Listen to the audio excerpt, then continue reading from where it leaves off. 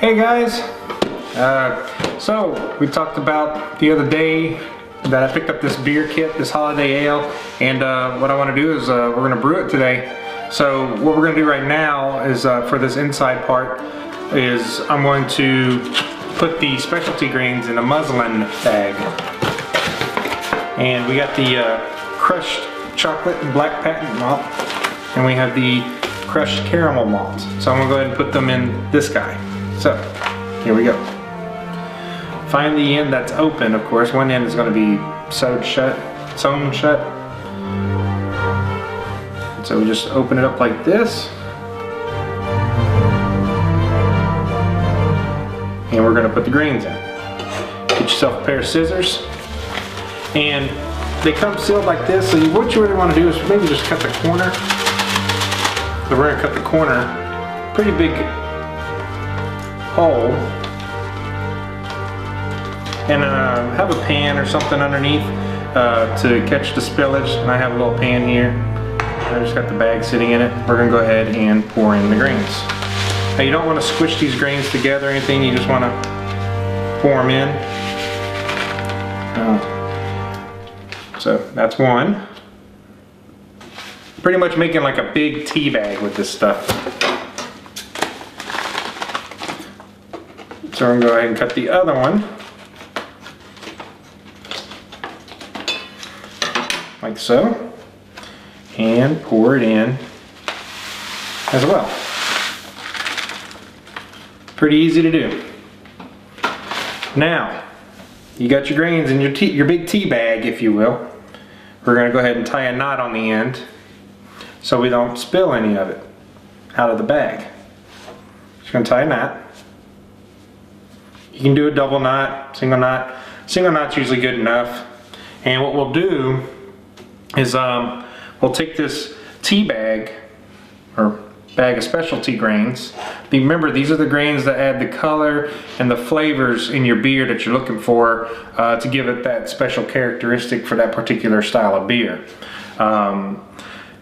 So we will steep this in 155 degree water for 20 minutes, and then we will get it out of the water and set it in a strainer bag, or strainer, and then we will pour more hot water over it just to kind of rinse the rest of the grains real good to get as much of the color out as we can and any sugars. But yeah, so we'll go and get our water heated up and we will get this steeped. Okay guys, we've put our grains in our steeping bag, our muslin bag. Now we need to heat up 2.5 gallons of water to 155 degrees, 150 to 165 degrees. I always do about 155, so we're going to go ahead and get the water heated up. Turn my propane on.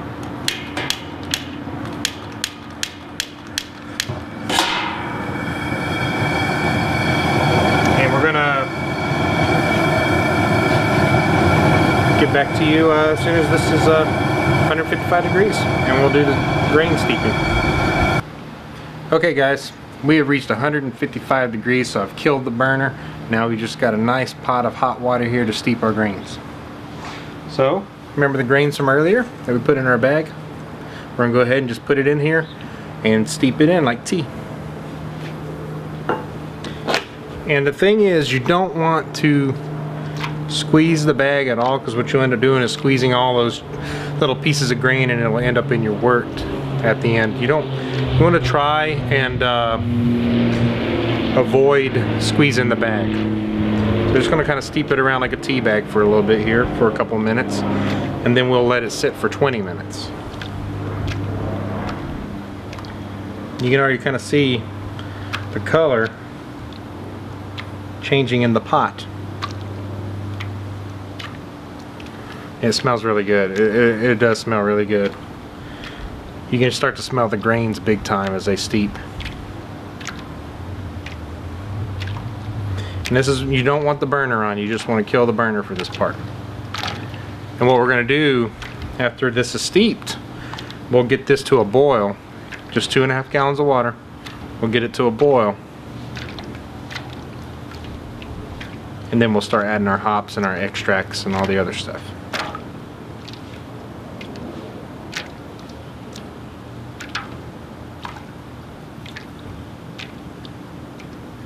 Yeah, that's pretty good. So you can just take it, just kind of tie it around the handle for now. Just a temporary tie, like that. Well, you want the grains in the water though, so let me loosen it up some.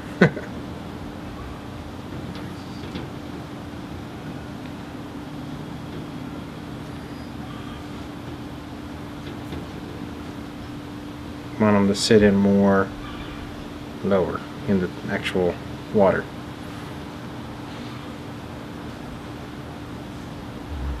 Just like that. Just let it sit. And when we come back, we'll get this to a rolling boil.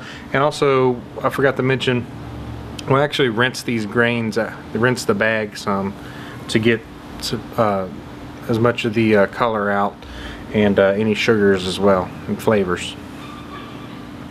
Okay, so the grains has been steeping for about 20 minutes. So I'm gonna go ahead and untie it from the pot. And go ahead and let them drain some. See that color? That's just from the greens. Just from the greens so far. So we're gonna set it in this strainer like so. Now I've went and heated up a pot of water to pour over the grains to rinse the grains some. And so my neighbor decides to cut his yard while I'm doing this, but oh well, I guess, right? So we'll go ahead and rinse the grain bed with some of this hot water I heated up.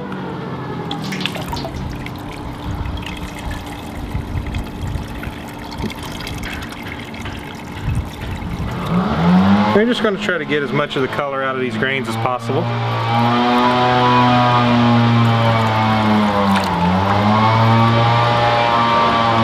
And I only do it to the point that I'm at about the 3-gallon mark. And am I? Yep, close to.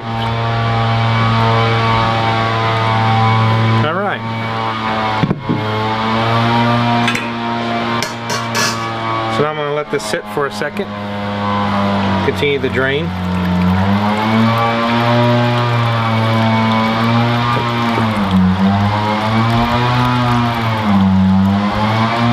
I want to kill that guy.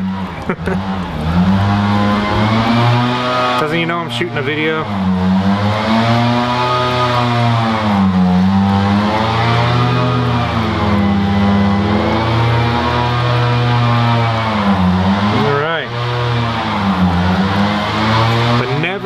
Squeeze the bag, like I was saying before.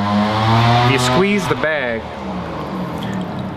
you're going to have all kinds of grain pieces and stuff in your pot, and you want to try to not do that as much as possible. So I kept my pot from earlier, or my pan from earlier, to set this bag in. And take the strainer off. I recommend getting one of these, that way you can set your grain on, your grain bag in, and you can rinse it. Now we got about 3 gallons of worked, ready to go here.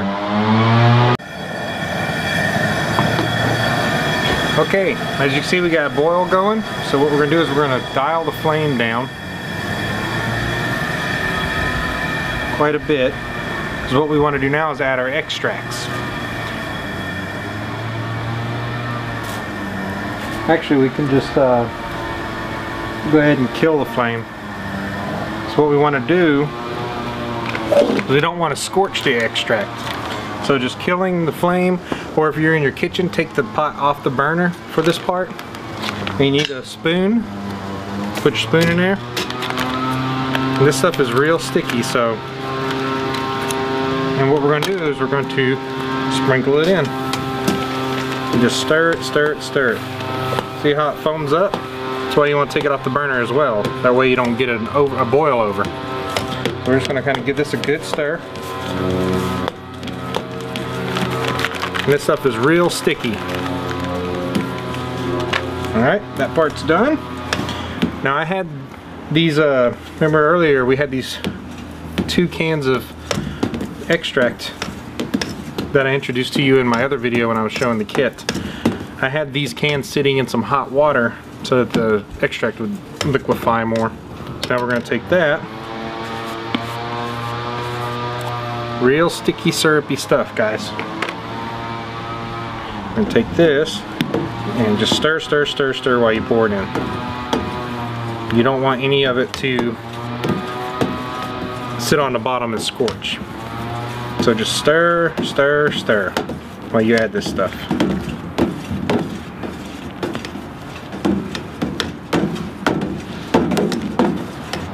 And just keep stirring it. Get it dissolved real well. And try to get as much of the extract out as the jar as you can. Just kind of scrape it with your spoon.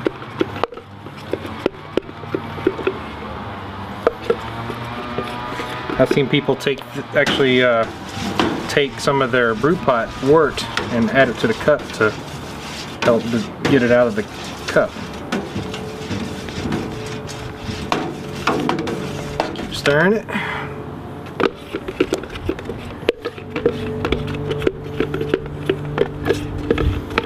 Scrape all the insides of that extract jar as much as you can.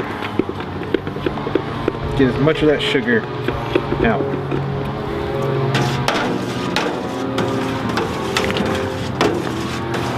And once we get all this out and out of the other jar, then we can resume our boil. Alright, now let's get the other can.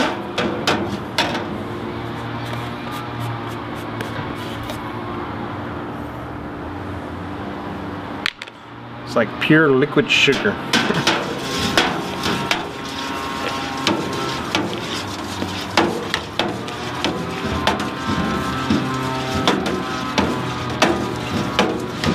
This is what makes those yeast all happy. They eat on the sugars and this stuff. And you can see my volume came up to almost 4 gallons here just from adding the extracts.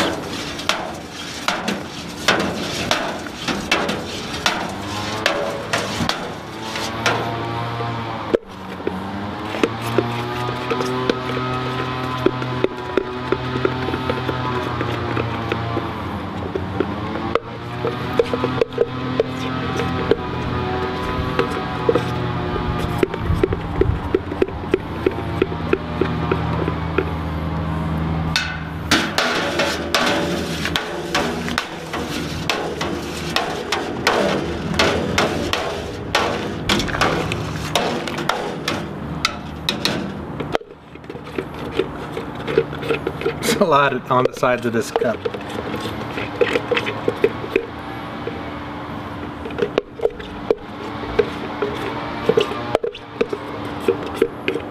Alright. Try to just get a good stir again.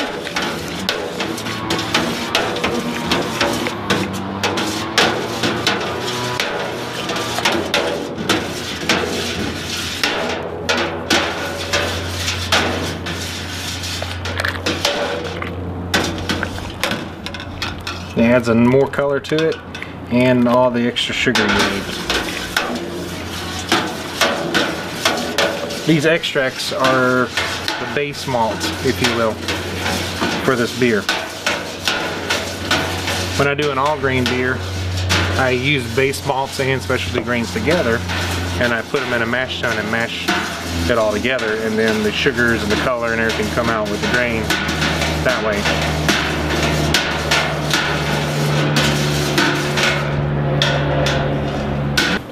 Okay,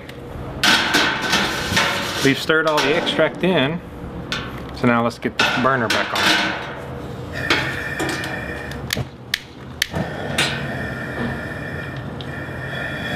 Let's get this to a rolling boil. And about 5 minutes into the boil, we will add our hops, our first hop addition.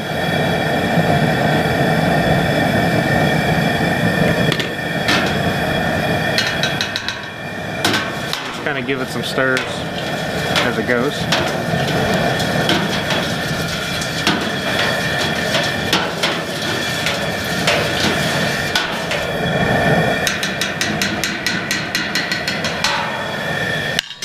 Okay guys, I've had this boil a little bit after I added the extracts. It was foaming up quite a bit, almost had a boil over, and that tends to happen until you get past the hot break. What the hot break is when all the proteins kind of separate, and what will happen is the proteins in the malt will start to foam up real bad, and once you get past that point, you can start adding your hops and everything. So we're about 5 minutes into the boil. You can still see we got some hot break over here still going on. I just been kind of monitoring the flame to keep it from boiling over, and usually when you add your hops, it can tend to try to boil over as well.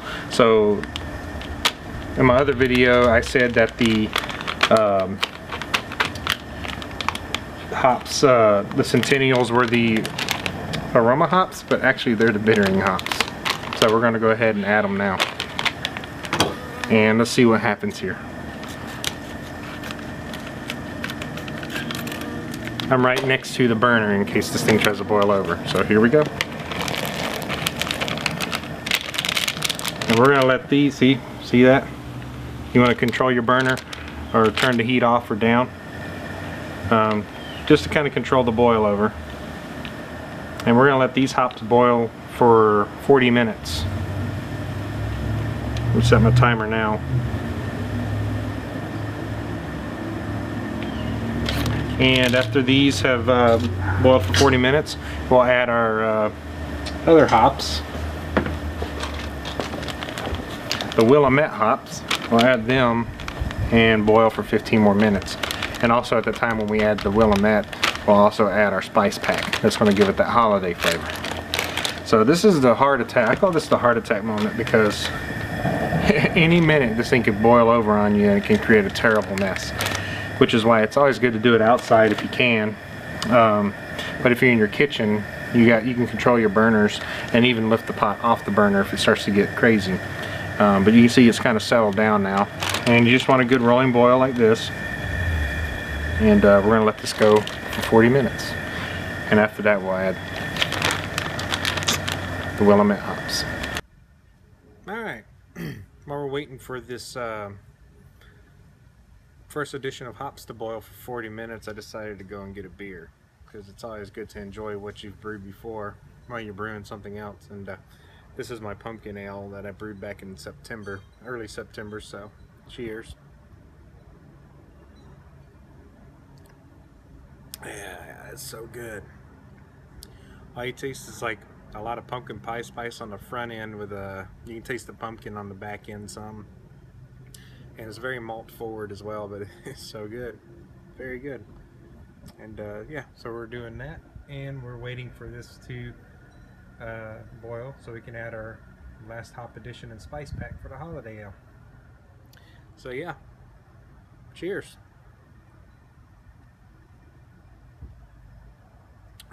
Beautiful day in Houston.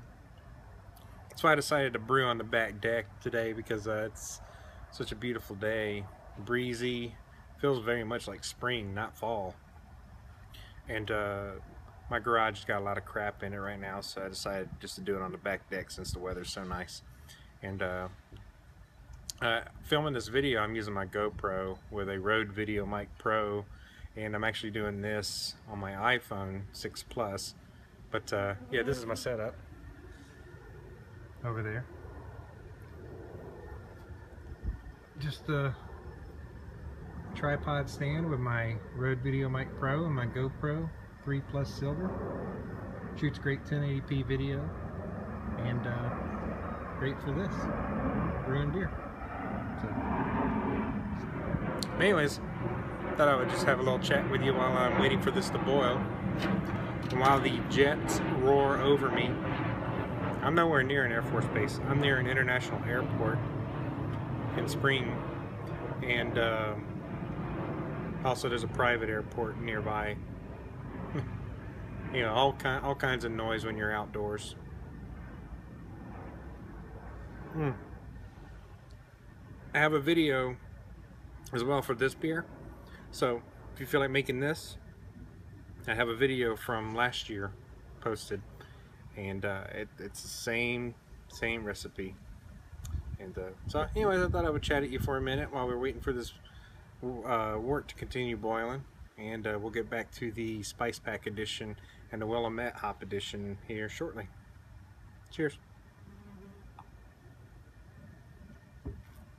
Alright guys, 40-minute boil's been going. It's time to add our second hop edition, and last hop edition actually, Willamette hops.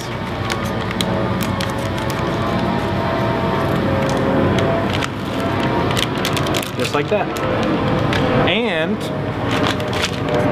that spice pack that they gave you to add that holiday spice.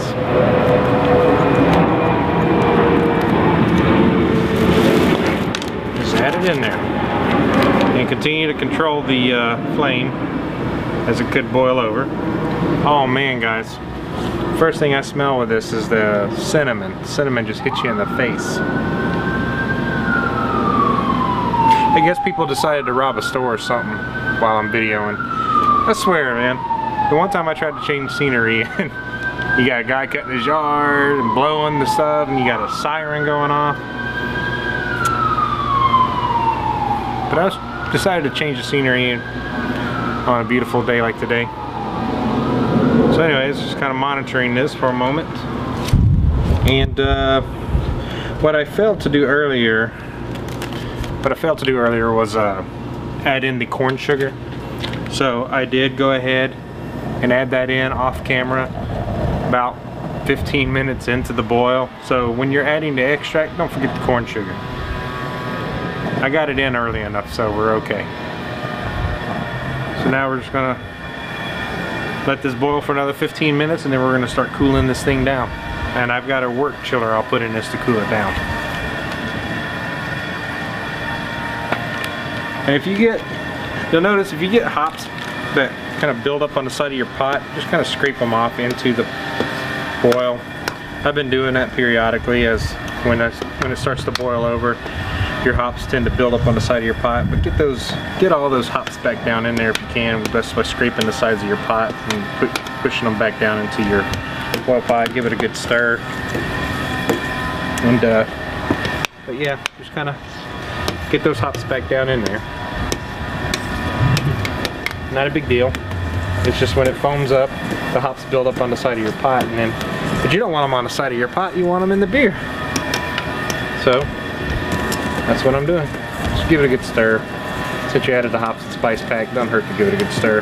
The boil will actually stir it for you to some degree, but I like to just stir it in. And also, you'll notice the foam kind of breaks down more when you give this thing a good whirlpool effect. Yeah, just get those delicious hops back down in the beer. And when we get ready to put this in the fermenter, we will record then. But I will also put my wort chiller in here in about 5 minutes or so to sanitize it. You can also use an ice bath method in your kitchen. Fill your sink full of ice, put the pot down in there with a lid on it, and then just kind of stir the pot and let that ice just kind of cool down the outside of your pot. And you can get all the wort in your pot. You can get it all to a little boil over here. You can get that wort to come in contact with the sides and cool down from the ice. So that's what we're doing now. Letting this finish up. Okay guys, I've put my wort chiller in, as you can see, about 10 minutes prior to I shut the boil off.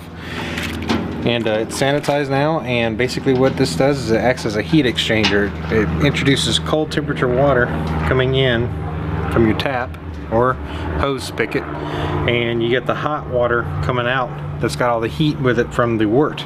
And this will actually speed up your cooling time down quite a bit. Like I said, the other alternative is put it in what's called an ice bath in your kitchen sink.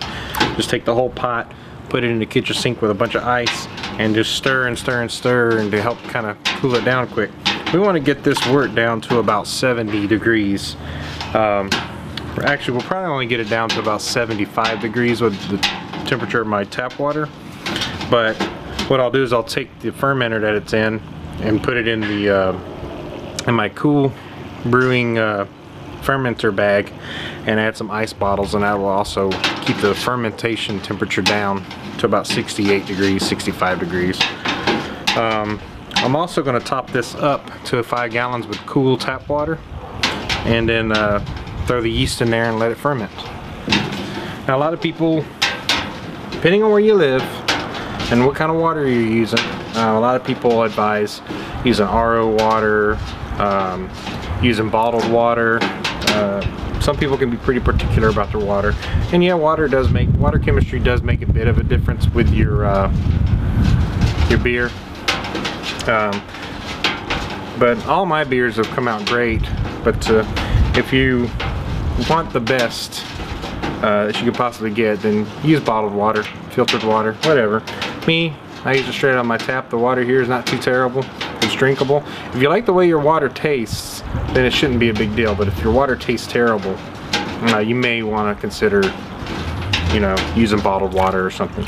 So I'm gonna get this down to temp, and then we will go inside and we will continue in my kitchen, where we will put this in a fermenter and we will take a sample to see the gravity reading, and that'll be about it.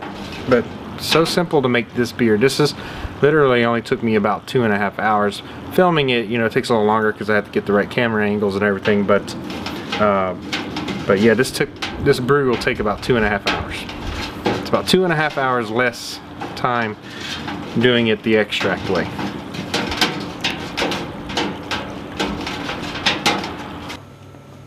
Okay, so we've chilled the wort down, and now it's time to put it in the sanitized fermenter. I'm using a regular 6-gallon fermenter. It's been sanitized inside real well, and I've also got a lid that I've sprayed with a lot of sanitizer, and I've also got a wine thief to take a sample so we can get a gravity reading. So let's go ahead and pour our pot of chilled wort into the bucket.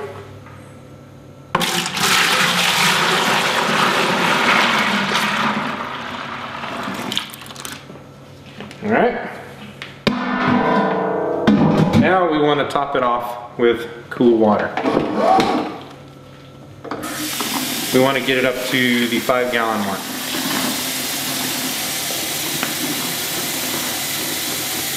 Right at the, looks like we're right at the 5 mark. We'll turn the water off. Put this back. Next, you need to take a gravity reading. So dip your sanitized thief and just kind of fill up your graduated cylinder.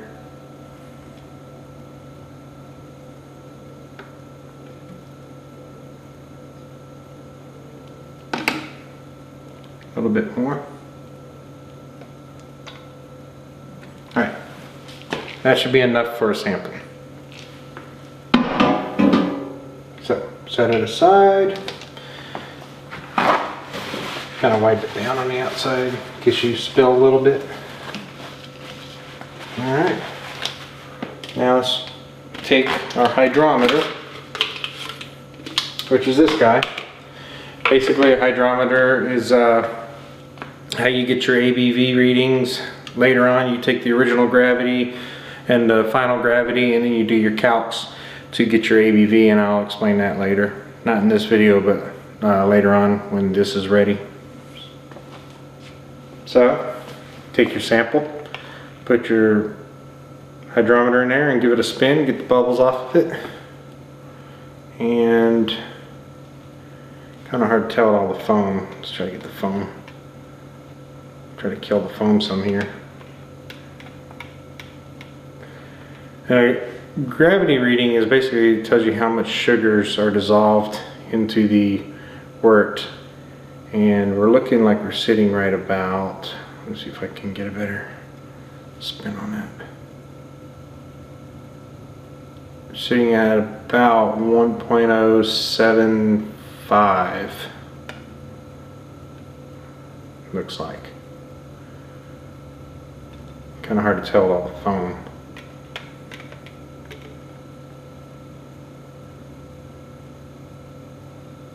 Actually, 1.0776. And I'll have to adjust that based on the temperature of the wort. The higher the temperature, the reading won't be right. The lower the temperature, the reading won't be right. So what I do is there's actually free calculators out on the internet that you can go to. Just look up ABV calculator and or a specific gravity calculator, and it'll ask you like the temperature of the liquid and then the gravity reading that you're getting, and then it'll adjust it to what it should be. So anyways, next thing I got to pitch the yeast. Okay, the kit came with Nottingham yeast, so what we're going to do is we're going to go ahead and pitch it into our chilled wort. Make sure you sanitize it first. I've sanitized this already. Just dip the whole packet, before you open it, dip the whole packet in sanitizer. And the scissors should be sanitized as well. So you're simply going to take the yeast, which is dry, and you're going to sprinkle it. Sprinkle it all in there. You don't have to do anything more. And that's it.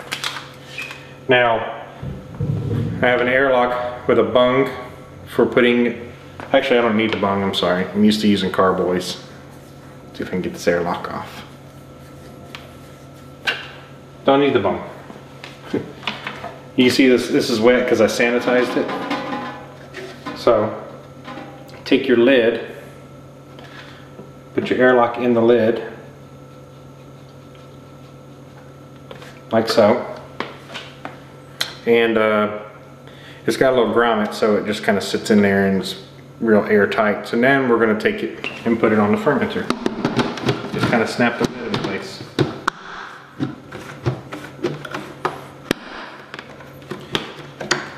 Good and sealed. And that's it. And we'll put this in a cool place. Store it in an area that's about 70 degrees. 60 to 70 degrees is recommended. I wouldn't store it in anywhere where it's going to be over 70. 75 is really pushing it, because you'll start to get some funky flavors in your beer because the yeast will get stressed out and start releasing all kinds of off flavors in the beer. But if you keep it in a happy temperature range of 70 degrees, 65 to 70, your beer will taste the way it's supposed to taste. So I'm going to go ahead and put this in my cool brewing fermenter bag and keep it around 68 degrees. And then I will do a video where I show off how the beer came out and review it. As this is a kit, I haven't bought kits in so long. I've just brewed my own, just different recipes, but this time I decided to do this for you guys. Extract brew. Something you should definitely start with if you're new to brewing. I'm not saying you can't start with all grain, but I highly recommend that you do extract brewing. And until next time, cheers.